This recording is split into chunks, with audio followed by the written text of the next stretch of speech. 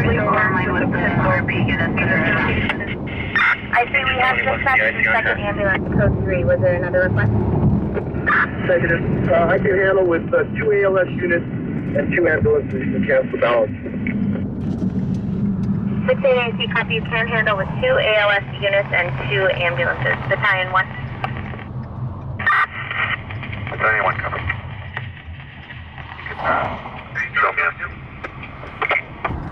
Battalion 1, I copy you on scene. Engine 3, you can go ahead and stand down. We'll see you back in service. 3 copies, service. I just don't know.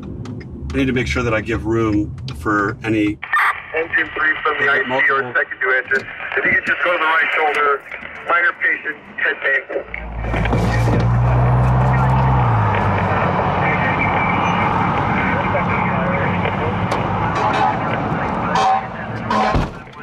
You feel at this point, just let us know if you want to continue.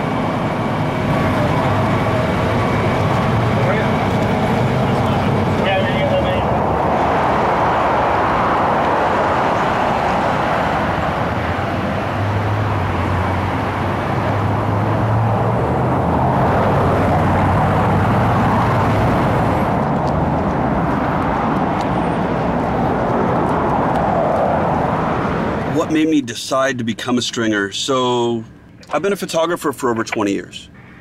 I started off in the extreme sports industry.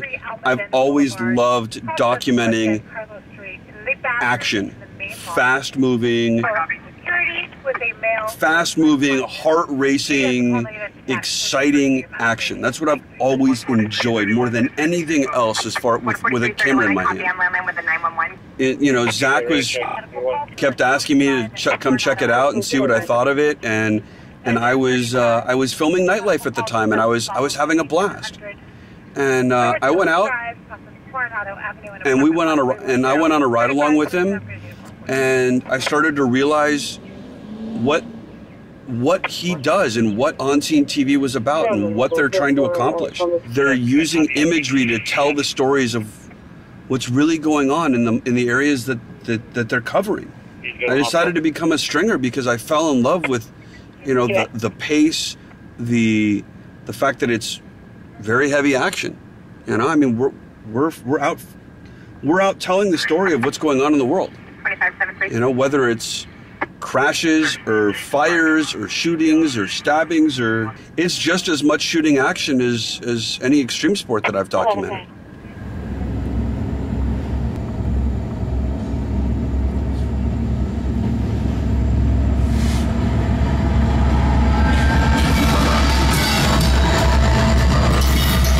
I started with my parents driving me to scenes. I was a still photographer for the North County Times, which is now out of business. I got a scanner in 5th grade, and those were the scanners that I started on. Started shooting stills for North County Times, and eventually I met Paul at a scene, and he was like, "Why are you shooting stills? You could make so much more money making video or shooting video." And so he literally gave me a video camera and said, "Here, use this, see if it makes you money, and here's some resources." And I used that to slowly build up into this obsession. I got into photography because I wanted to tell stories. you know? I wanted to be behind the camera when things were happening. And it's never just like crazy things. I wanted to be there when people are building things with their hands, you know, like I want to cover artists, I want to do all these things. But what really got me out there is I wanted to be a war photographer. You know, I wanted to join the military, do my stint in combat, and I wanted to go switch over to be a combat photographer. That never happened, which got me to take up the wedding photography. And once I got good enough at that, I took up product photography, which led me to a gun show in Vegas, world's largest gun show. So one night, I was at a bar, just hanging out with some friends, meeting some new people, networking, and I run into Zach Coleman. I spoke over a beer, and he spoke over whatever he was drinking. He doesn't drink much, kind of a lightweight. And he told me, you know, he gave me his card. He's like, you know, you're a photographer, I'm a photographer. If you want to ride along, come along with me, and I'll show you around. And if you're interested, you got the job. For me, like, I really love storytelling, and photography, photojournalism, you know, stringing that to me is how I told a story. I don't necessarily like to write, so I wanted to capture what was going on and to tell a story that way. And for me, I like informing people of what's going on around them, educate them, and, you know, the stories we put out every night is doing that. You know, it's letting people know what's happening around them, you know, things to look for, stuff like that. So for me, it just really came down to wanting to tell stories and not having to write a story, letting the story unfold in front of me and telling what happened. I was interning at the Register, about to start freelancing for him, and I was coming home one night and I heard over the scanner there was like a SWAT situation, I believe in Orange, going on, and I usually wasn't out during the night, so I never ran into Brent. So I get down the scene, and all of a sudden I see this guy, he's got all his gear on, big old camera, and I'm like, what is this? Like, during the day, you know, it's just the news channel, so I'm like, what's this guy doing? So he's filming, I start talking to him a little bit, and I'm like, oh, you know, what's going on? And like, I think the first thing he said to me was like, are you my competition? Are you shooting video? And I'm like, no, man, like, I just have stills, like, I have no idea what's going on. So we kind of laughed about it, and on that night, we hung out for, I don't know, I think we were on scene for like an hour, just kind of jibber-jabbing. He used to do stuff for the Register back in the day, so we had that connection, and we just kind of hit it off. You know, I was doing stills, he was doing video. And so I got his number that night, and then I started riding along with him. I would sit in his car, he would kind of show me how they did their things with video and listening to radios and stuff like that. So, you know, I was in the beginning of it, I had a good idea, but Brent definitely brought me over and then brought me on scene and, you know, really showed me how things work out here at night. You know, we've become really good friends from it. I go, you know, he comes to family gatherings, we go to birthdays together. You know, who would ever thought going to a random SWAT call at, you know, at 2 a.m. or whatever would have brought on a really great relationship. And, you know, I'm very thankful for it. I wouldn't be probably doing this right now if I didn't meet him and we connected that way. So that was kind of a good way to come about getting into this industry for sure. So pretty much I became kind of a stringer, a freelance videographer.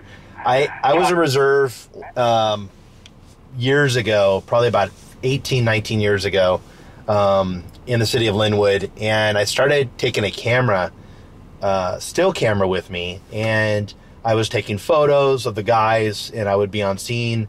If I wasn't doing firefighting stuff, the off days I would come down on, and I would kind of shoot still photography. Kind of the guys would buy my camera, you know, or my photos. And then I came into Orange County, and I was like, nobody was really out in the middle of the night doing still photography. And I started doing that, and I kind of hooked up with the Orange County Register. I was making some decent money. I was living at home, and the money started doing really well. I was doing freelance work, and I made a name for myself, and with the, you know, the photography end of it. And then I had good friend of mine, because I belonged to a radio group, and he kind of approached me back in 1996, 97, actually late 97, and said, hey, why don't you come and shoot video? There's a good amount of money, and I know I've heard of your name in Orange County. Why don't you come and do it? So he gave me the equipment. I didn't have a news camera at the time, big shoulder camera, kind of weighed a ton. And I was selling news to the news stations. It was awesome. I would come home in the morning and see my stuff air on the news, which is a phenomenal feeling. It's just, it's still to this day, it's a phenomenal feeling. And, I was young. I was in my early 20s, and I was making some good cash. And I love it. I've been sticking with it. I've been doing it almost 25 years. I'm 43 now. And I guess the day that the adrenaline isn't going anymore, I guess I'll throw in the towel. But until then, I'm going to keep going. It's awesome. I love it. It's a great job, because every night you never know what's going to happen. And it's cool. It's a great job.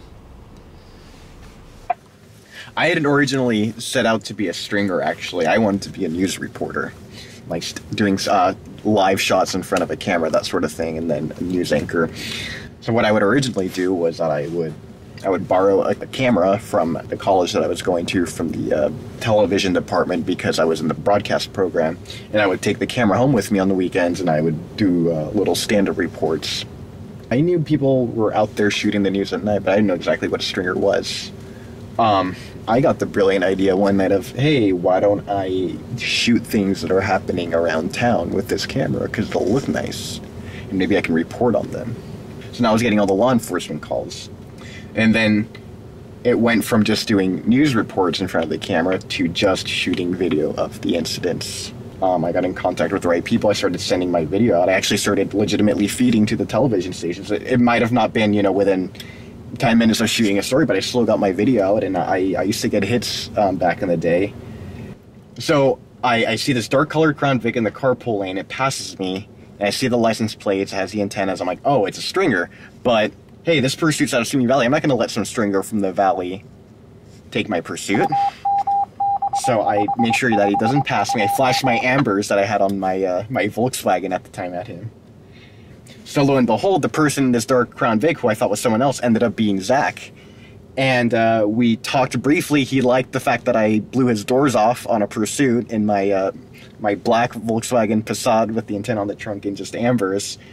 And about a week and a half later, I was in my very own Crown Vic, fully loaded, working as a high caliber stringer.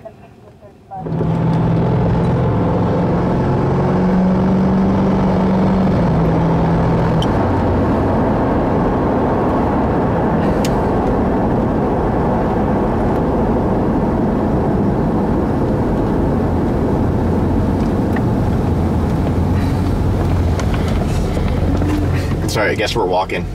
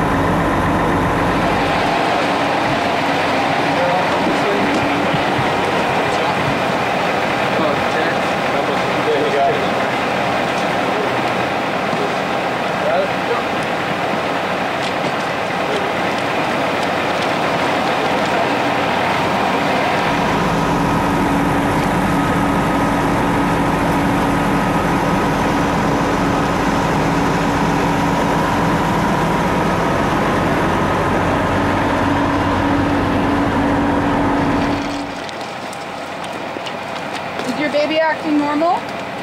He's acting normal? He says, okay. He's going to be behind you, okay? In his car seat. Yeah. Coming in.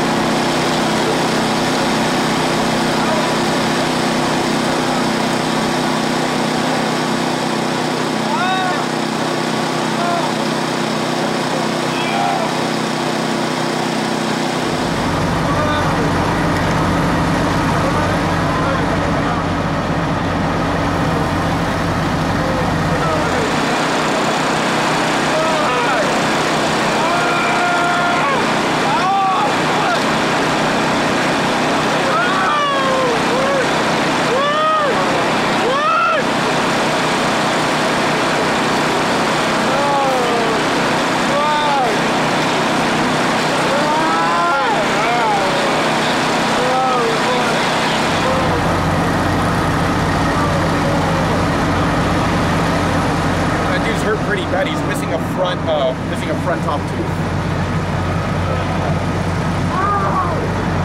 Alright, I don't know which ambulance they're going to transport him in. This one, just so you know.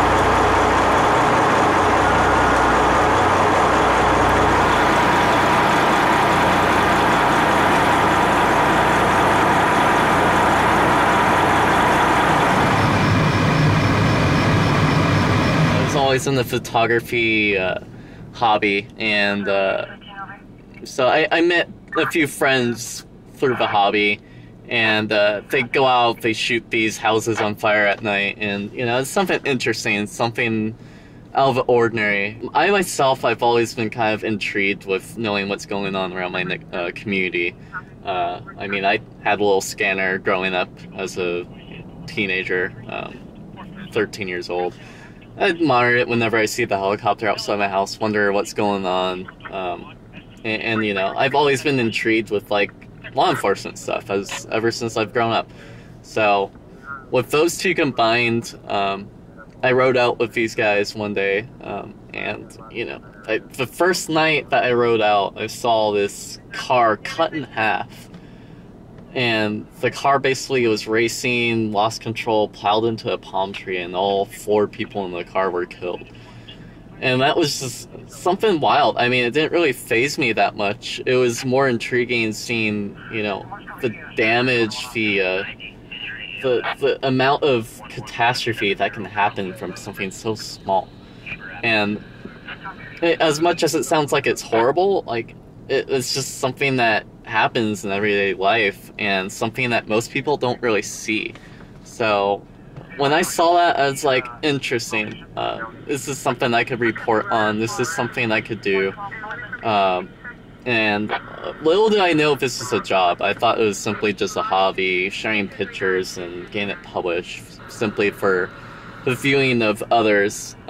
Little did I know that I could be doing streaming as an actual job. Telling everyone what's going on around me and seeing my work across a bunch of platforms on the news channels is what really got me into this. You know, we had, Walter Cronkite and Barbara Walters and, who were real journalists. They went out and got the stories and worked for them and told the truth. And, it wasn't just about creating hysteria. And the second you heard something, you throw it out there and hope that it's right, and then alter it like the next broadcast or whatever. It was real journalism. And it's like it's so lost. And I thought if I could do that, if I could tell a story, but I can't. Like, once you sell it, it's like not mine to tell anymore. It can be altered or I don't know. So it's this huge conflict of contributing to that bullshit of a different type of media. The ability to convey a scene and be like as artistic as I can with the scene. I can go and get low angles of these squad cars. I can go and show the emotions of people at a crash scene and how they're reacting to it, the family that was there, and maybe they lost a loved one. I'm out there telling the story of what happened, and that's something that if I'm not there for, no one's ever gonna realize like what truly happened that night. It's something that I can put out to the world, say, hey, this happened, and it's something that I really enjoy, is seeing my work out there and, making money in the process, but that's really not what matters. The fact is, I'm out there telling the story, making friends with law enforcement, and, showing what firefighters do every day. That's just what I enjoy about streaming. I don't know why I stay. It's maybe pride. Again, I like being the only female. Probably a little bit of ego. The ability to get to places where other people can't. And I don't want to lose that ability. I like having that right, to do that. It's not really panning out as a good career. It's exciting and fun, but it's like, now I'm spoiled because it's like, yeah, again, how do you go from this, like, chasing adrenaline and being right in it, to the mundane? And I don't do well with the mundane. Like, I've never done well. I mean, sitting here all night is boring as fuck for me. Like, that's a punishment. How do I pass the time on slow nights? Well, when the girlfriend goes to sleep and it gets slow, YouTube is your best friend, and sometimes Netflix as well. But I love how they're literally like smashing windows.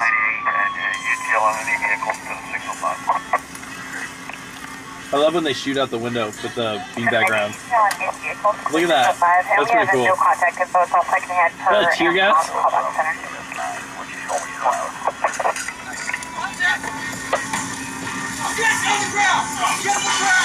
Get the ground! Pretty cool. The amount of drama, the amount of intensity that we see condensed. I mean, I guess the only way to describe it is that I would liken what we see on a daily basis. What we see in a day, most officers may see in a week or a month. Because we're going to every call in every area. Okay, fine, maybe we are a little bit removed from the first responders that are treating everybody, but it doesn't change the fact that we're there and we see all of this and we're documenting it. So, with this job, I mean, we've all seen a lot of horrible things. There's things that will stay with us for the rest of our lives, There's things I wish no one would ever have to see that we've seen.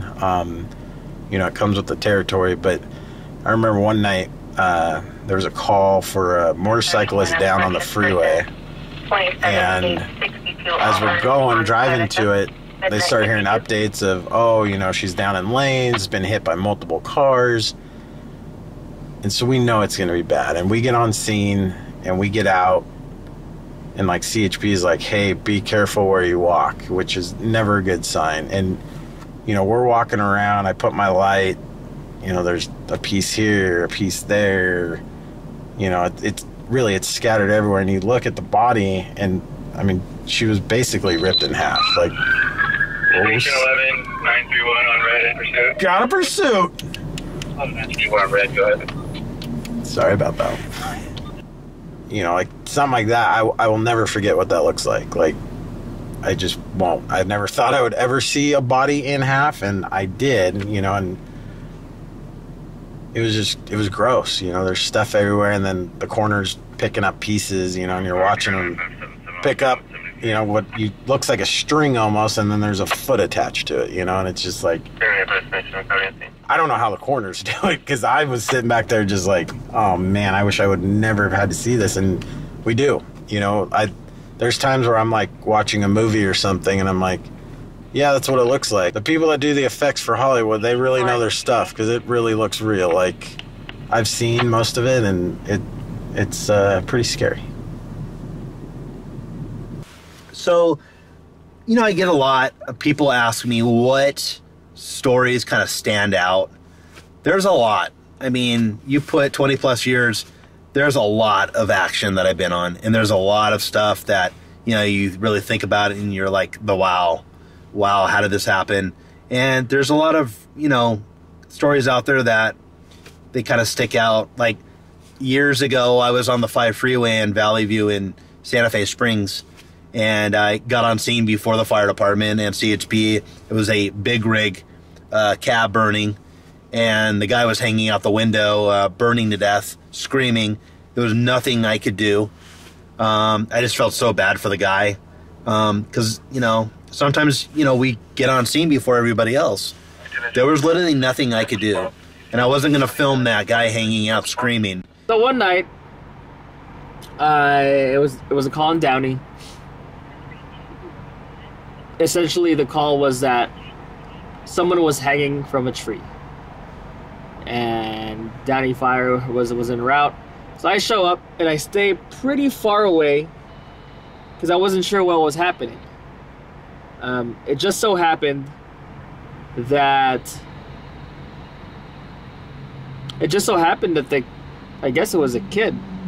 I don't know how old he was. I believe it was a high school student. He had hung himself. And so I was there for when they were doing compressions on him.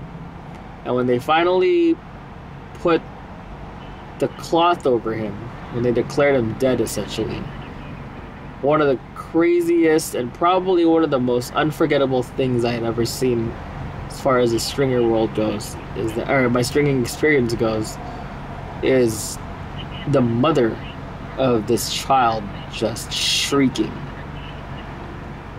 uncontrollably, and it sounded as if I was standing right next to her. I was far away. I had my longest lens on my camera, and I didn't want to disrupt the scene in any way. I didn't want anybody to know I was there. I stood behind my trunk the entire time. Didn't use any lights. I was as light as can be, and I was as quiet as can be. It was insane. She never stopped screaming. I shut the windows to my car once I got in. Once I realized what it was, jumped in the car, and basically I could still hear her while I was in the car. It was so loud, so uncontrollable. I don't know if I could ever find that footage again. I don't know if I'd ever want to watch that footage again. I don't think I'll ever forget that night. And again, we don't run suicides. The closest thing we ever run to suicides are suicide by cop. And those are usually adults.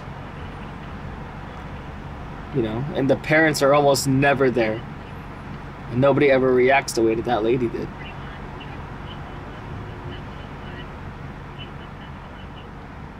So another story that kind of stands out. Just recently, I was on a family of 4 in a van that had fallen asleep, and apparently the tailpipe was bent. They were backed into a stall, and the tailpipe was bent kind of the direction into the vehicle, and they died of carbon monoxide poisoning. And it was a cold night, cold night in the middle of the night. They probably left their vehicle on, and just horrible. Little children were in their onesies, and they had been dead, I guess, for between 3 to 5 days, the coroner said. And it's just a horrible. I don't know if any night stands out to me the most, because most of my nights are exactly the same up until the point that I get a call. Then they kind of branch off into their own thing. But once I clear a call, then it all goes back to being the same as it was the night before. If you try to process what you see on a daily basis of, oh, there's a guy dead in the street, or that person's house burned down and the family's crying across the street.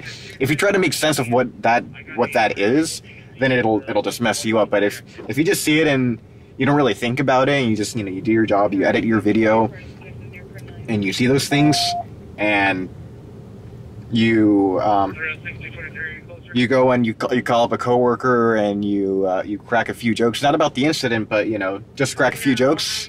Everything's okay. It doesn't really. I haven't really seen anything where I go and reflect like, wow, that was messed up. It just keep moving.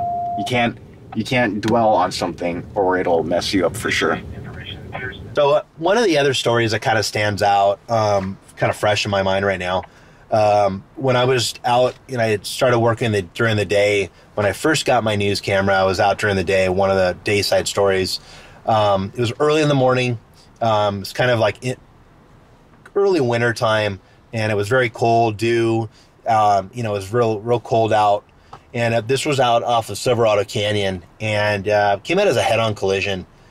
And it was a lady that was driving. It's a 2-lane highway, kind of in the backwoods area of Orange County.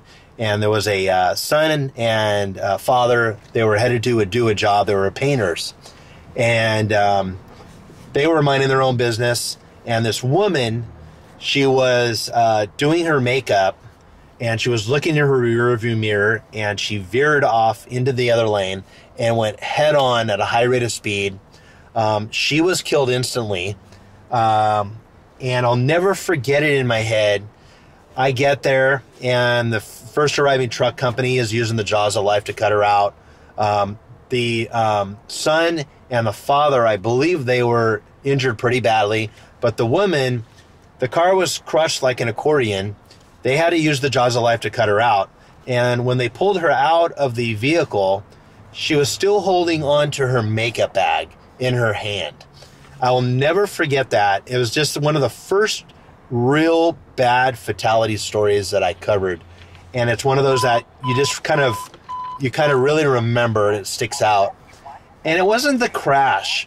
It was just the bad thing of her doing her makeup, not paying attention, and could have killed those 2 other people, those innocent people, and having that bag in her hand. It's just one of those stories, you just kind of like, it's a horrible story, but it's like, oh man, couldn't you have waited and maybe pulled off the road to do your makeup? But it's kind of like now, it falls into people like doing texting while they drive and merge into other people's lanes. And, a lot of people get killed doing that. But anyway, it's one of those stories where it really sticks out.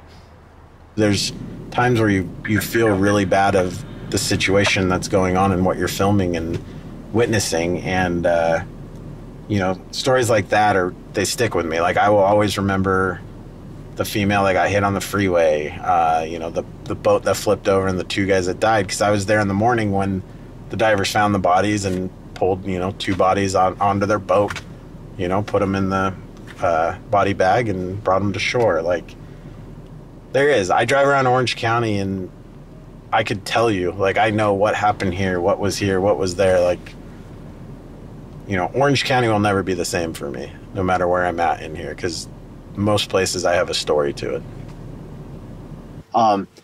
I no longer see it as, the place that I live in. I just look at it as the place that things happen. And I'm just kind of viewing everything from a third-person perspective. If I'm not working, I still have the hunch that something's going to happen, and I need to be there doing my job.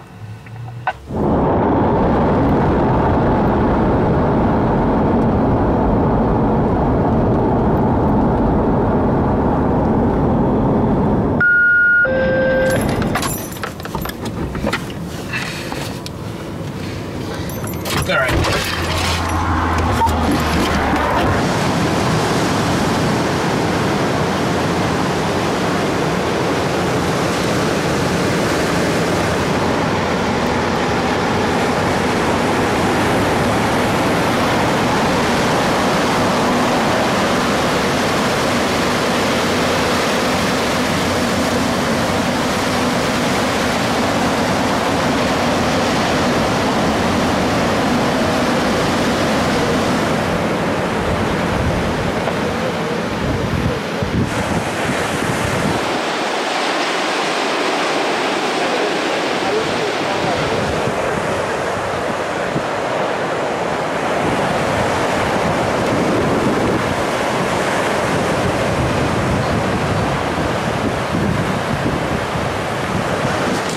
Let's set him down right here. The ambulance can come.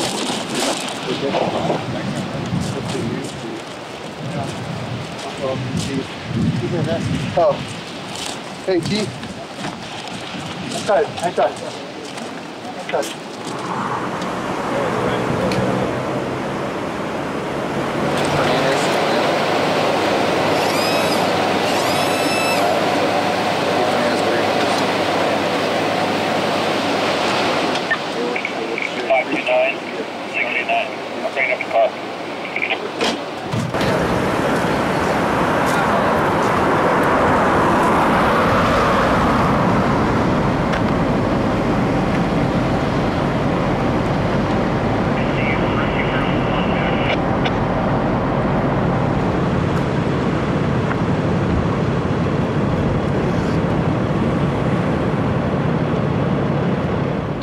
A wild tale on Pacific Coast Highway in Malibu. The driver hit several cars before crashing his van into the ocean.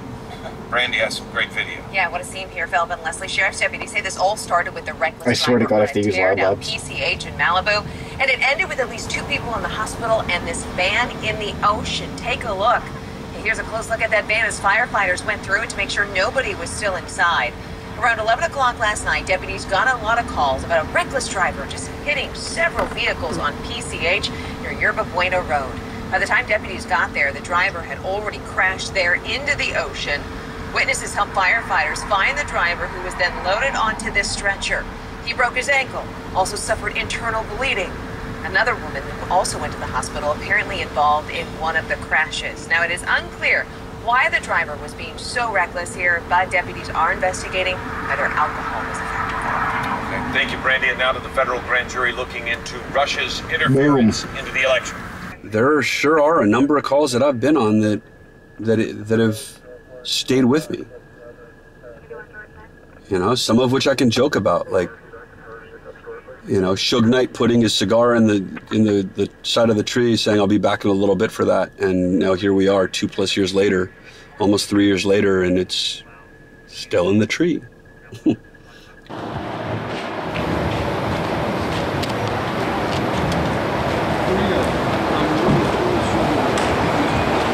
up, Suge? What up, Suge? How you doing, man?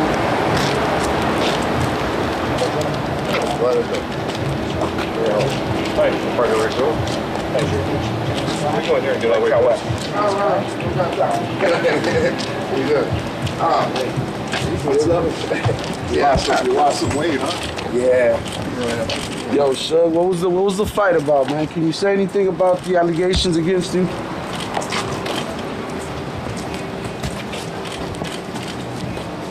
Did you get a picture?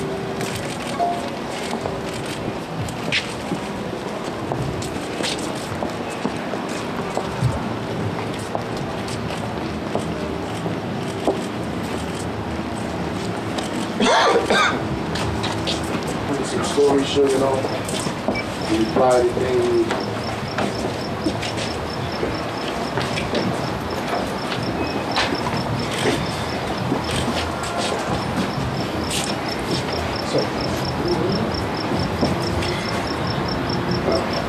Get out, I can always smoke it. Good luck in there, Shuggy. Okay.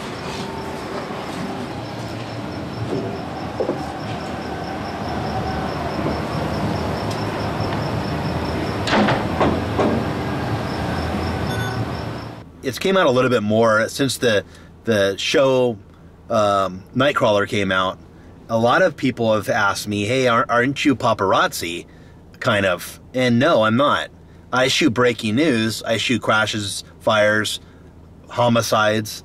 I don't sit like paparazzi. Paparazzi want to get the most negative, bad thing on a star, and they make a huge amount of money from the tabloids. And we don't do that. We don't sit outside Britney Spears' house or Gwen Stefani's home, seeing when she comes out of her house and drives, and we don't follow them or anything like that. So we're nowhere. Really can't compare the paparazzi with us. Well, we're not paparazzi. We're paparazzo. We're stringers. We do strictly news-related incidents. However, if a celebrity is involved, then if the celebrity is peppered into whatever the hell we're working, then it's a bonus for us. But we're not actively out following celebrities, or we don't really care what celebrities are up to. You know, some people question our integrity or our own morals, and sometimes things happen in front of us and we can't stop it, you know. We're there to do our job. Some of the things that we see happen whether I'm standing there or not, you know, and a lot of people will see the actions of a stringer and be like, why didn't, you know, this stringer do A, B, C to prevent X, Y, and Z? I'm only there to capture whatever's happening. I'm not there to get involved. If something bad happens while I'm there, it was meant to happen. If I try to stop that bad thing from happening, I might be the bad thing that happens that ends up on TV. If it were you involved in a horrible accident, incident, whatever it may be, you would be better off to have me there filming the scene in a professional and courteous manner than 5 yahoos on their cell phones, and you don't know what they're going to do with that footage. You know what I'm going to do with that footage. I'm going to shoot it, I'm going to cut it, I'm going to make it look good, and I'm going to put it on TV. If you see me while I'm at work, chances are it's one of the worst days of your life. You know, and I can handle it. You know, and I try and show as much compassion as I possibly can while I'm doing my job. I try and give people as much privacy as I possibly can, and I try and find that balance between getting enough information to tell the story and do the job adequately, and giving these people their respect and a little bit of privacy. And you know, that's how I can keep doing the job, is that, you know, I know that I need all of this information. So I don't know if there's any long-term mental effects or, you know, PTSD, seeing a lot of the bad things that we see at night. But I haven't really, I mean, I've been doing this almost 24 years now, and I don't know. I mean, even my wife has asked if, you know, any PTSD or anything like that. Do I suffer the stuff that, you know, bothers me? I just don't really let it bother me. If I talk about it, it helps me. I think if I held everything in, the things that you see, the blood, the guts, the gore, and everything, I think for sure it would bother me a lot more.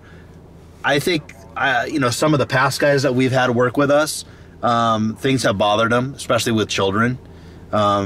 Nightmares, you know, and waking up in the middle of the night, not being able to sleep. But for myself, I don't know. I just, things just really, I don't let it bother me. I talk about things, if it does, with my wife or, you know, my dad or my brothers. And I think that helps 100%. You know, when there is problems and stuff like that, if I can't, then I deal with it. Mostly it's with children. When it comes to the adults and stupid criminals and stuff like that have caused what they've done, I don't let that faze me at all. It's mostly the children. Is it different responding to a call when it involves children versus adults? Responding to the call? No. Filming the call? Yes.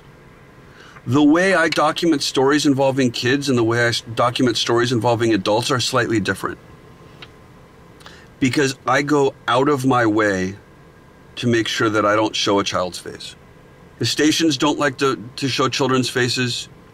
I will show children's faces if they're victims in a traffic collision, maybe. If there's no other way to tell the story, then I'll show it. But I try not to. I try not to show children's faces.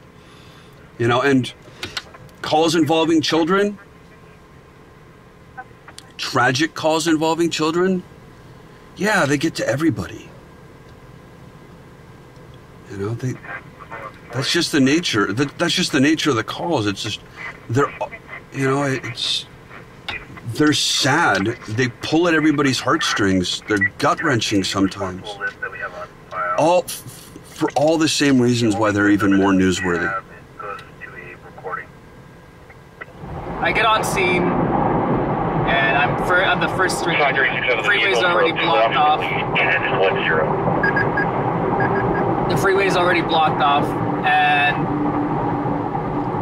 traffic is backed up. I get there, and I see a guy. He's upside down inside his Jeep. But before that, let me backtrack a little bit. Before that, I see a girl crying. It's a little girl.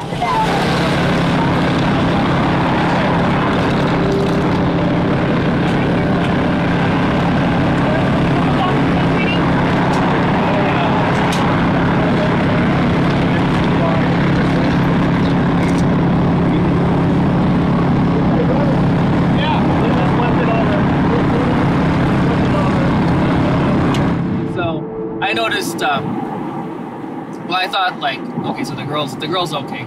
Everything else should be fine. It's just another expectation. I go on the other side, and I see a person underneath a tarp. And I'm like, oh, man, like, I didn't think it was fatal.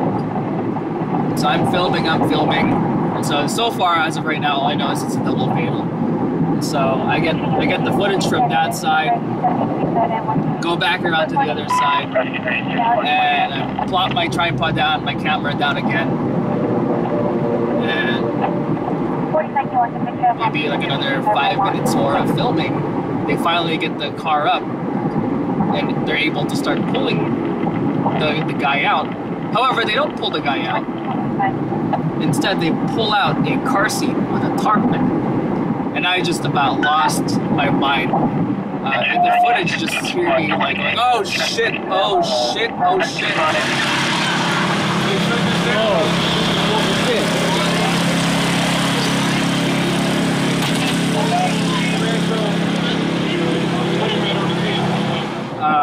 So I saw that, and it already hit me like right away. I was like, oh my gosh, this is terrible. And so this guy's entire family is just gone from this car accident. So it was his 3-year-old daughter and I want to say 3-month-old baby and the dad.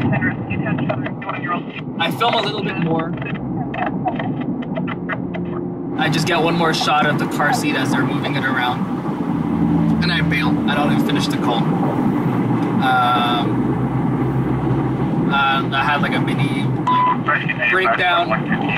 It was, I don't think I've ever been so messed up by a call before as far as this job goes. I mean, I've been calls where children have been hurt and or have died because of violent reasons, but I've never seen the child or the body or anything like that. Especially just being like a new dad at that time, it just really, really messed with me. I'm not here to collect dead body photos. I'm not here to see the most gruesome thing I've ever seen. I'm not really interested in all that. I'm here to do my job. And the next course of action is I'm here to tell the story as respectful as possible for the person that died. I'm not trying to show a dead body on TV. That's not what I do. I'm just there to tell a story. Someone at this scene died here tonight. Nobody, to be honest, for the most part, nobody really needs to know who that person is. And it drives me a little crazy whenever their name is released. So, is it... I just try not to be disrespectful. Bottom line, you know. That person has a family. Doing this job, I could easily I could easily end up in the same spot they're at. Be trapped in a vehicle. Be dead on the side of the road. Any of those things. I mean, any job that I do, I'm gonna be out in the field. You know, any of those things can happen to me. The last thing I want is my family finding out on TV because someone put my face on there when they're not supposed to, that I died, you know, before they even found out from like the actual people who are supposed to tell them. So for me, you know, bring on the rags and cover that body, you know. You know, yeah, okay, fine. I gotta bifurcate my life. I gotta leave the horrors and the gore and everything else that I see out in the real world. I've got to leave all that stuff there. When I go home, and that's, you know, that's got to be my, you know, my sanctuary. You know, but there's, I mean, this job is really hard. I could try and explain how hard this job is, but I would fail. You know, this TV show comes around and you've got a guy like Scott who's saying, well, like, there's 6 things that you need. You need a car, you need your radios, you need this, you need that, you need a camera, you need a computer, you need your website or whatever. And he's like, then this other thing that I can't teach you, it's the hustle. You either have it or you don't. I disagree with him. I know countless people that have all of those things, that have the hustle, that weren't successful at this job. You know, this job is one of the most difficult things I've ever experienced. And you never know, and I never know from day to day, from call to call, minute to minute, I never know if I'm everybody's friend or everybody's enemy until I get there. You know, but at the end of the day, I've broken stories that the TV stations wouldn't have been able to air if they didn't have my footage. I had some friends that lost a friend of theirs really tragically about, you know, it was, next week will be 4 years. It was like the week of Christmas or the week before Christmas. And he was walking home and he was run down by a car and he was killed. And his father and his grandfather were both famous judges. And nobody would have known about it if I wouldn't have been there, because nobody else covered it. You know, I mean, people would have found out later, days later. But, you know, I'd like to think that telling the story and covering the story and getting the public's help may have helped identify and catch the person that was behind it. Because LAPD had no information to go off of when I was there. They didn't even have a vehicle description. You know, so when people ask me what is it about this job that keeps me coming out, it's that the public has a right to know everything that goes on around them. The public has a right to know about all the tragic things. They also should expect more positive things as well. But you know, it takes a person doing the job that I do to be able to get that timely information so that the public is well informed. Let's see if he honks his horn at me. Oh look, it's just a few. Just some engines.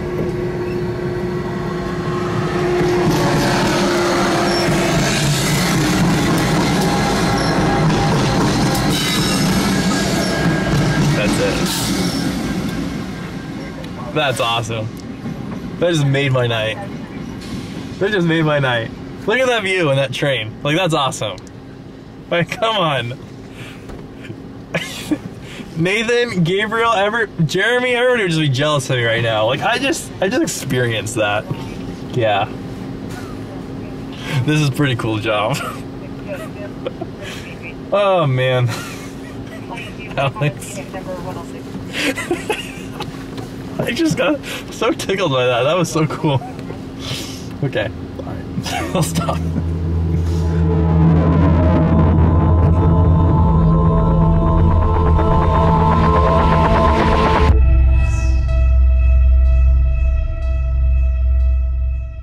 Why is there someone laying down in the middle of the street?